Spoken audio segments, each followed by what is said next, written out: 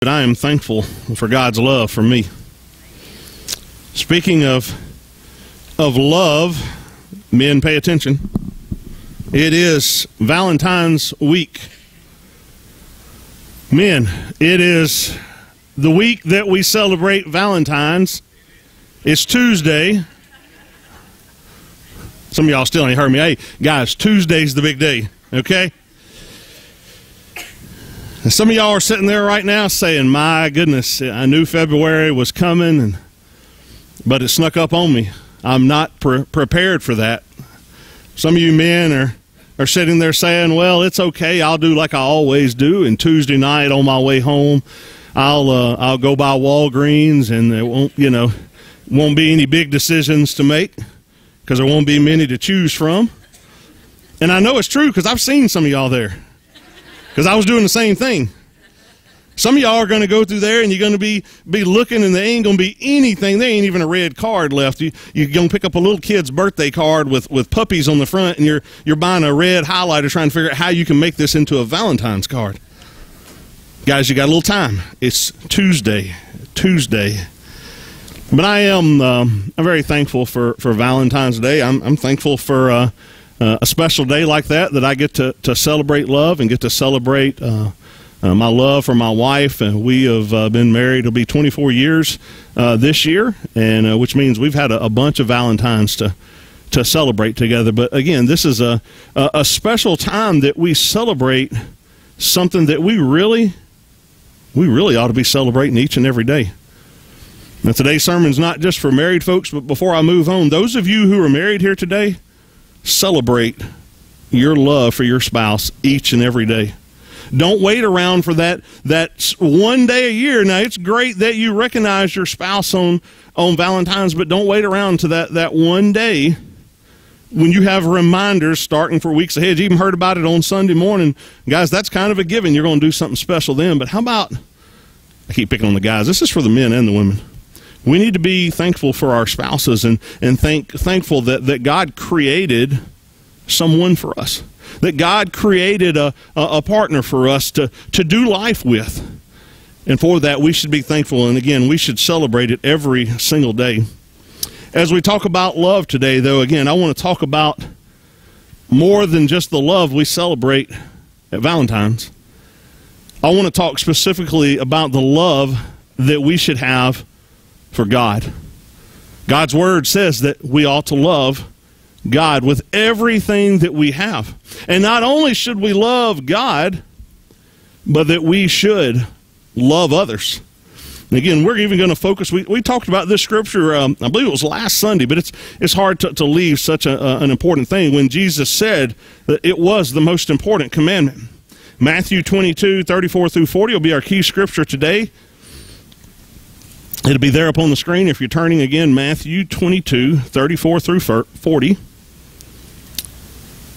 But when the Pharisees had heard that Jesus had silenced the Sadducees, they gathered themselves together. One of them, a lawyer, asked him a question, testing him. Teacher, which is the great commandment in the law? And he said to him, you shall love the Lord your God with all your heart, with all your soul, with all your mind. This is the great and foremost commandment. The second is like it. You shall love your neighbor as yourself. On these two commandments depend the whole law and the prophets. Now, folks, it's not your pastor standing up here saying this. Jesus said that we are commanded to love God with everything that we have. And he also said to love our neighbors as ourselves. And again, we could really make a big difference for kingdom purposes if we just stopped right there. If everybody left out here and said, you know what, I'm going to base the rest of my week on love, on loving God with everything that I have, and on loving my neighbors as I love myself. And we could make a difference. So I pray today, if you don't hear anything else I say the rest of the time, that you've heard that we ought to choose to love. God calls us to love. As a matter of fact, God goes on in His Word and shares with us how important love is, that without it, nothing else really matters. We're going to look at 1 Corinthians chapter 13, verses 1 through 8. 1 Corinthians chapter 13, beginning verse 1, it says, if I speak with the tongues of men and of angels, but do not have love, I have become a noisy gong or a clanging cymbal. If I have the gift of prophecy and know all the mysteries and all knowledge, and if I have all faith so as to remove mountains, but do not have love, I have nothing. And if I give all my possessions to feed the poor, and if I surrender my body to be burned, but do not have love, it profits me nothing. Love is patient, love is kind, and is not jealous. Love does not brag and is not arrogant, does not act unbecomingly, it does not seek its own, is not provoked, does not take into account a wrong suffered, does not rejoice in unrighteousness, but rejoices with the truth, bears all things, believes all things, hopes all things, endures all things. Love never fails. But if there are gifts of the prophecy, they will be done away. If they are tongues, they will cease. And if there is knowledge, it will be done away with. Love never fails. Love never fails. In all those situations there, God is showing us that love never fails. That all these other things that we choose to do, and even ways to serve the Lord, none of it really means anything if it isn't done in love. This morning, again, I pray that as we go through this, that you see that we should choose to love. 1 Corinthians 13:13 says, but now faith, hope, and love abide, these three, but the greatest of these is love. Folks, God calls us to choose to love God and to love others. But now we as a society in this day and time, we choose to use that word in lots of different ways. I want to make sure that when I talk about love this morning, that I'm not talking about the ways that we use that word love. A lot of us, well, we love food.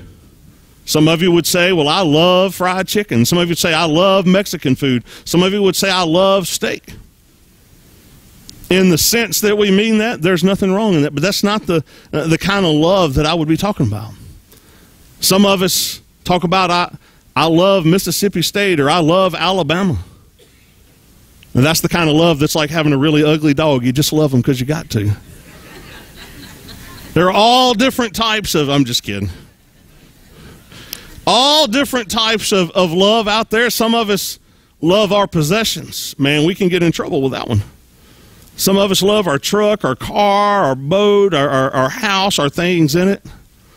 I mean, that one leads back to the love of money and money being the root of evil, and we can really get in a bad way with that one.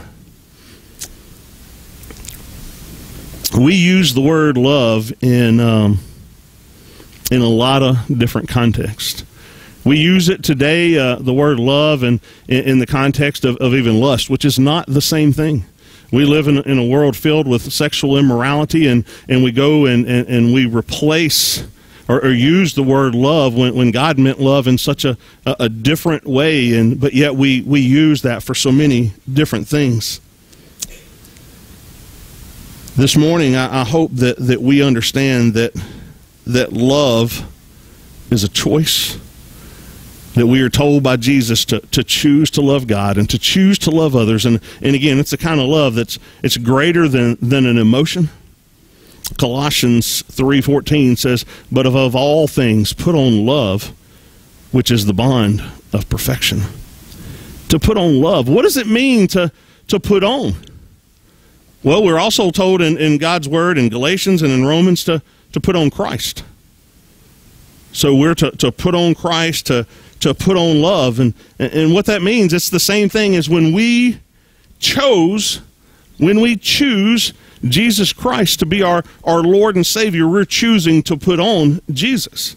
And when we choose to love, then we're putting on love. I believe it's just as important each and every day when you get up. I hope that you have a prayer time, and in that prayer time, I hope that you die to self, and that you're giving yourself to God each and every day in a fresh new way, and you allow God to live through you and the Spirit to lead you. But also in that, and asking God to use you that day, I pray that you would also make a commitment to God each day, and through the power of His Spirit, that you would also make a commitment to love the way that God loves. To love Him and to love others. Again, what if as a church,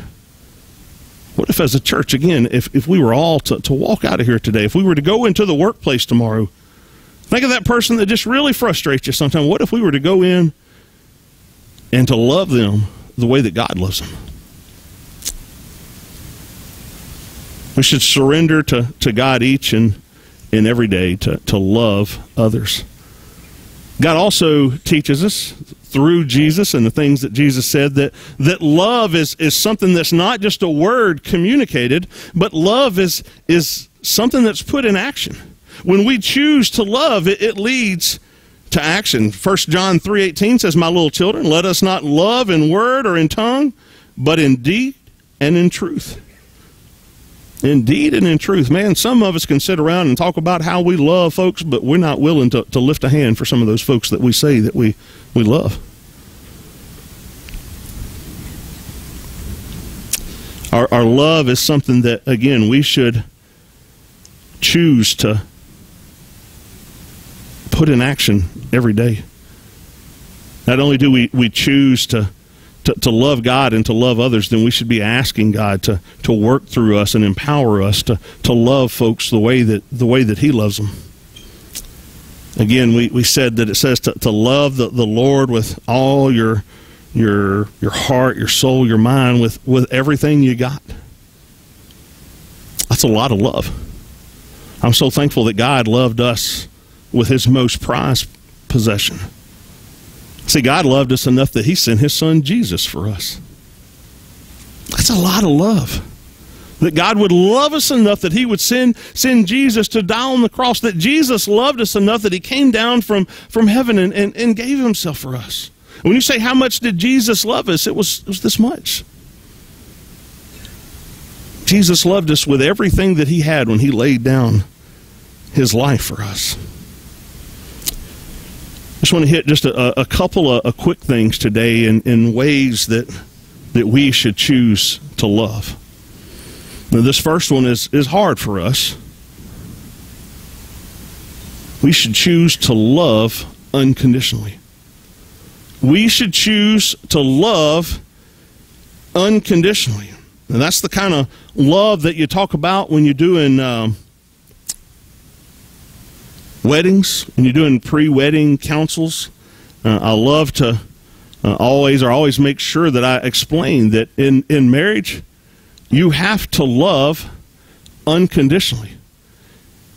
If you're here today and you've been married any length of time, you probably understand what it means to love unconditionally. If you've been married any length of time, you understand that it requires, in order to stay married, that you love unconditionally. None of us are married to a perfect person. All of us are waiting, as we have a relationship with Christ, to be perfect one day in eternity. But for the married folks here, or for those who will be married one day, we're supposed to love unconditionally. And for all of us here today, we're to love others. It says to love others as we love ourselves. I don't know how many of you here, but most of you here are going to do what it takes to take care of yourself. At some point, yesterday, today, at some point, all of us took time to stop and breathe. We took time to eat. Thank goodness all of you put on clothes. You're going to take care of yourself. We should be taking care of others. We should be willing to put love into action and love people unconditionally. That love that's talked about in wedding vows and stuff is agape love. It's the kind, you've heard that term. It's just in simple, it's love without conditions. When you go into a marriage, and if you go into that marriage and you're putting down conditions before it even gets started, then you're probably not ready to get married. We are called to love unconditionally, to love without conditions.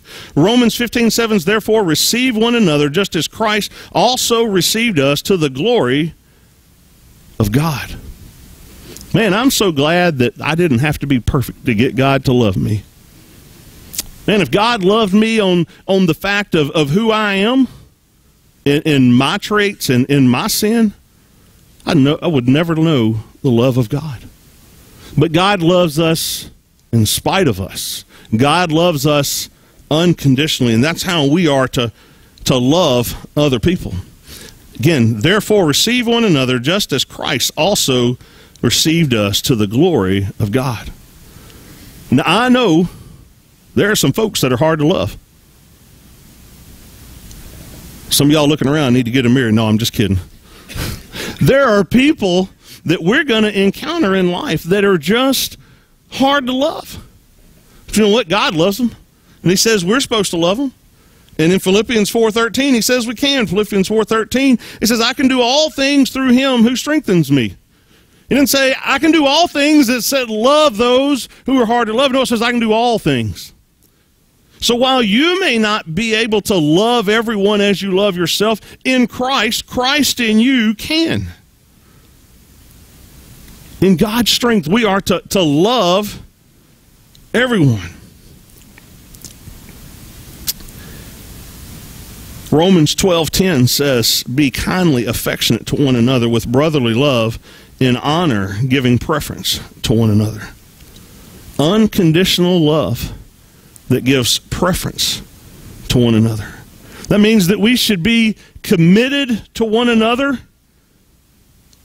without any conditions attached. Folks, that even applies in the church. I'm not just talking about in your house. I'm not just talking about in your marriage. I'm even talking about in the church today. That means you gotta love that guy that sat in your seat today. You gotta love that person that parked in your parking space. You gotta love that person that sings off key, and I apologize, it's the best I can do. But God says you're supposed to love me anyway. Be kindly affectionate to one another with brotherly love and honor, giving preference to one another. Romans 12:5, so we, being many, are one body in Christ and individually members of one another.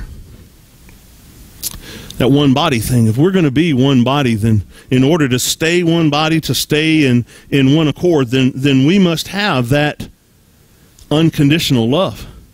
We forget that as church folks. See, church folks forget that we're supposed to love our pastor even if you didn't like today's sermon, you didn't like last week's, you didn't like that picture they put on the wall. But folks will find any reason they can sometimes to even get upset with the people that they have the most in common with other believers that we're supposed to love unconditionally. The same thing happens in marriage. We take the person that God has paired us with.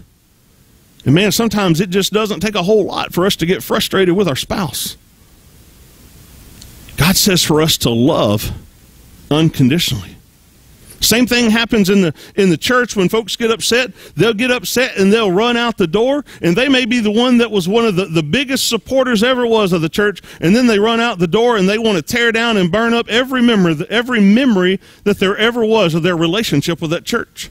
Man, they'll go out and they'll run them in the ground and talk about them and all the things when it wasn't too long ago, a few weeks before that, they was part of all that. Folks, God says we're to love unconditionally. Now, I'm not saying all that because there's any problems here. I love our church, and I'm so thankful, and we're so blessed that while sometimes we disagree on things, but you know what? Even in spite of that, we love one another unconditionally, and that's a blessing. Man, anytime you get more than one person in a room and they still love each other and can disagree, that's a blessing. And again, for that, I'm thankful. The same thing in marriages. Folks can be married for 30 years and have a falling out and separate. And then they spend the rest of their life running down that person whom they were so happy with at one time. You know, I don't know everyone's story. I don't know where you've been or what happened, but at some point, if you were married to that person at one point, you loved them too. Don't continue to tear that person down. You know what? If maybe they're living a way that's inappropriate or not right, then pray for them. And love them unconditionally. God calls us to love everyone unconditionally.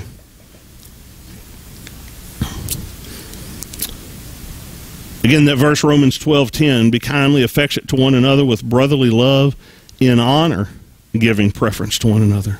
We should love others enough to honor them.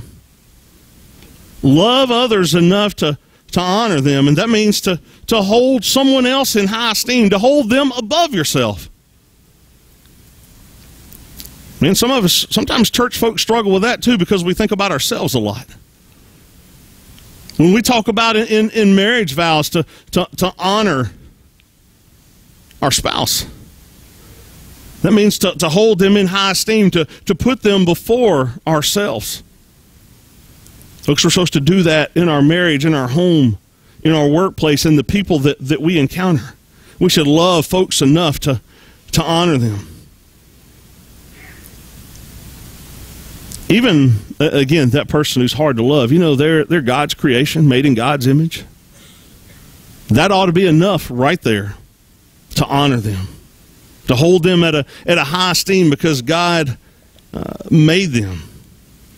You know what? God also, when you look around and that person in the church that maybe you struggle with or you have problems with, you know what? God said, just like we just read a moment ago, that we're all called to be a part of one body. And what's going to happen if you get upset and you can't stand to be around the foot? I'm not a big foot person. I don't like feet, but I know that it's necessary for me to have my feet if I'm going to get anywhere. And if you mess around and run off our feet, then you know what? This church ain't going to get real far. But we ought to love unconditionally, and we ought to love enough to honor folks.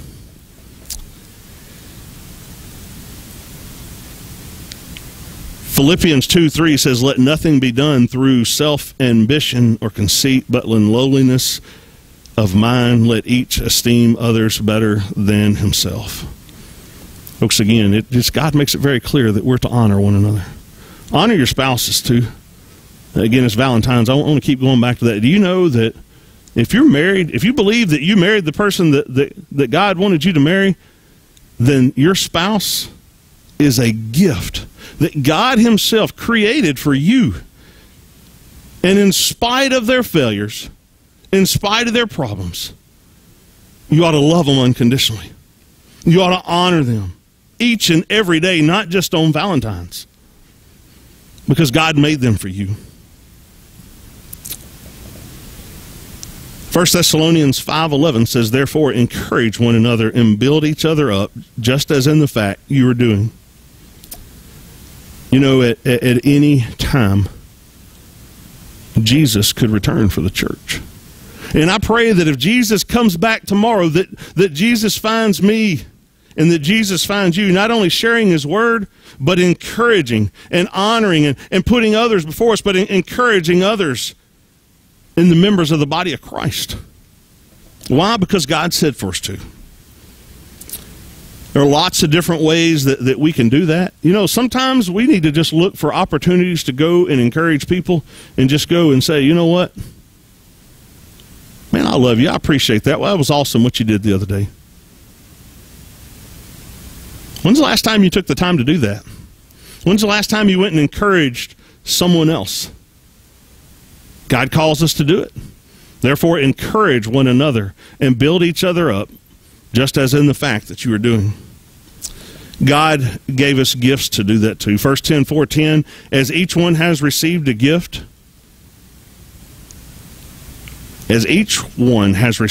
minister it to one another as good stewards of the manifold grace of God.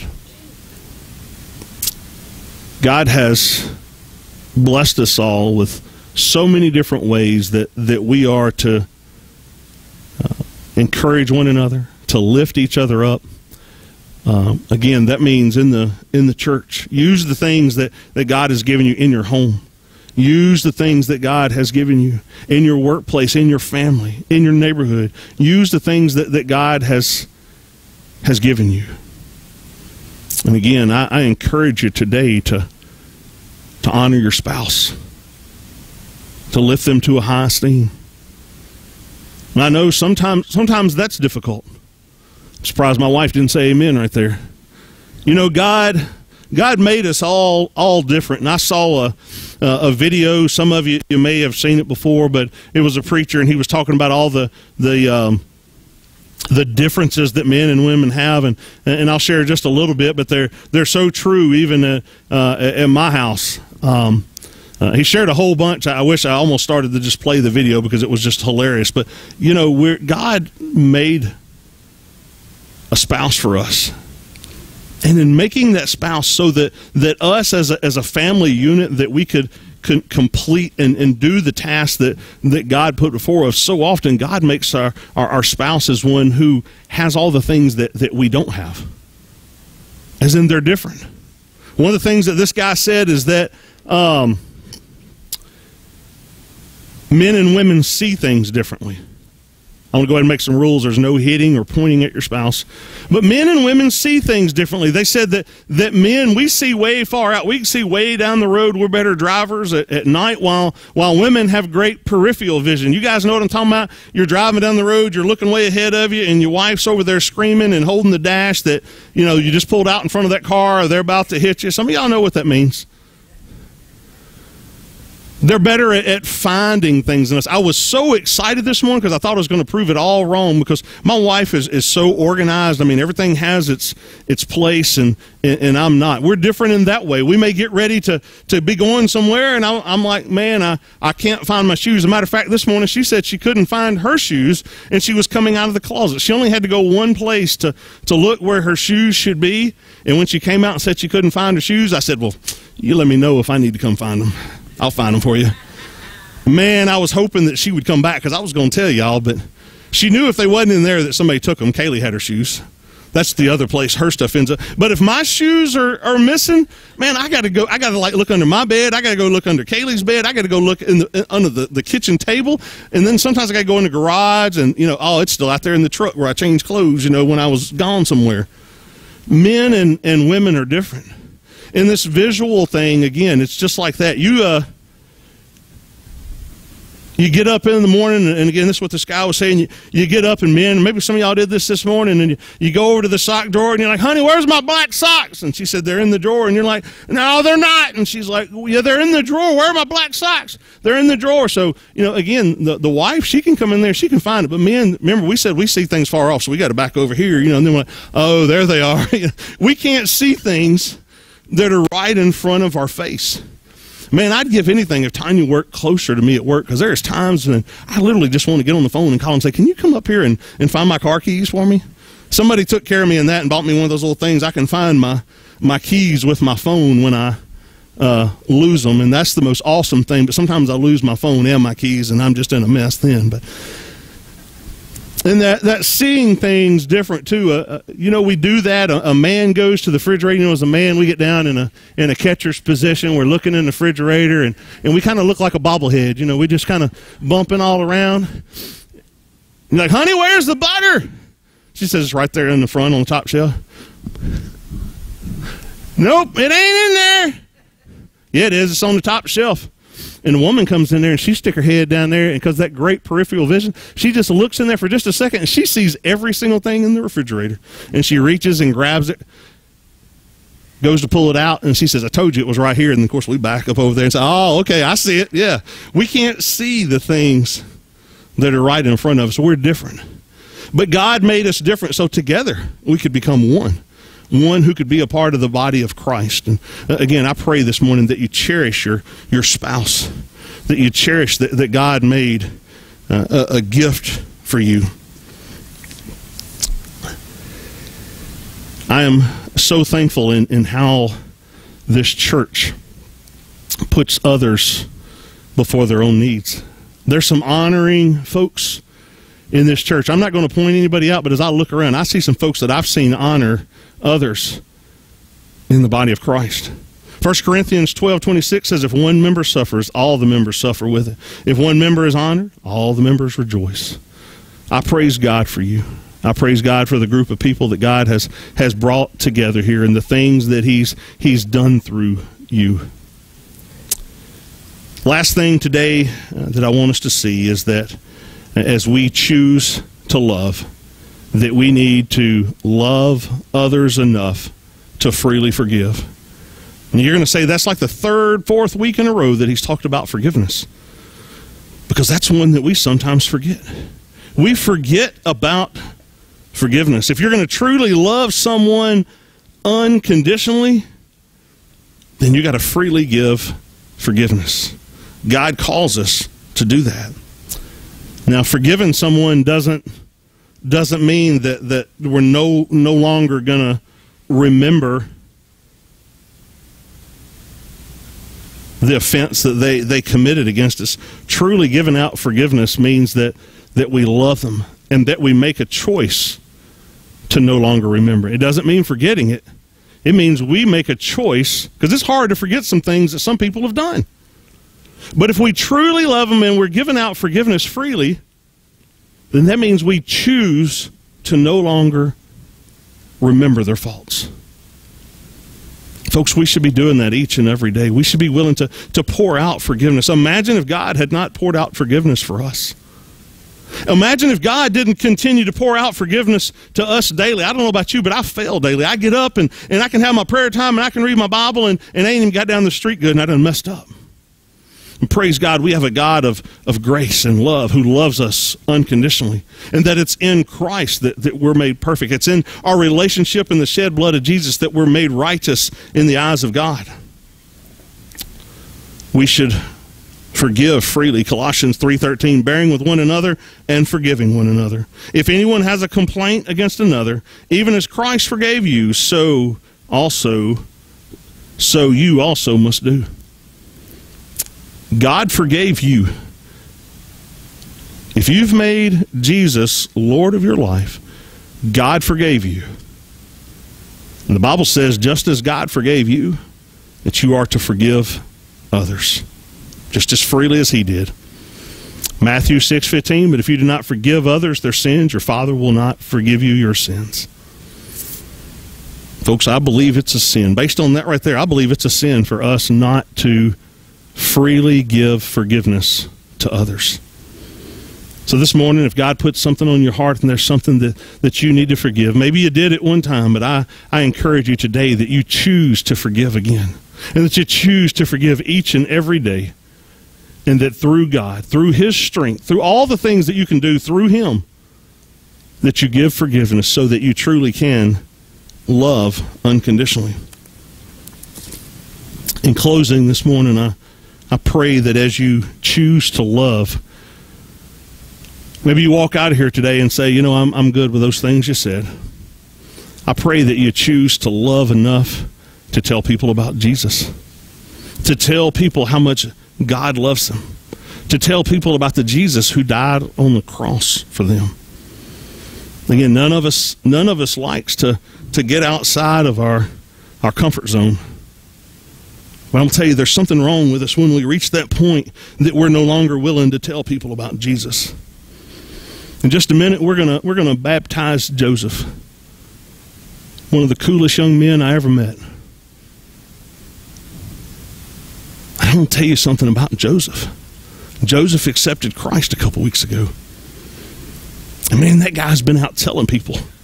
He's been out telling people that Jesus saved him. He's even been telling people, and he's invited people. He got all kind of folks here today to see him get baptized. Now, this is a young man.